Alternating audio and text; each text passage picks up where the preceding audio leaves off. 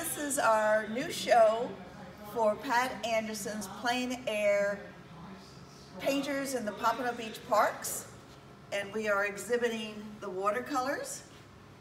We use the now patented leaf bar table easels that are wrapped around a tree. It's a one-legged table, detachable, wraps around the tree. These are watercolors with florals, the lighthouse. We do the acrylics on canvas at the lighthouse right by the Atlantic Ocean. And these are the ferns and the trees at Harbor's Edge Park.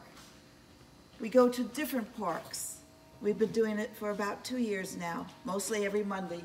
And Cheryl Craig has done a mixed media on palm fronds bases, and these are student pieces. Beautiful bromeliads on canvas, all at the show, which will be for the entire month in Palm Air, Pompano Beach. You can see more at patandersonartist.com classes.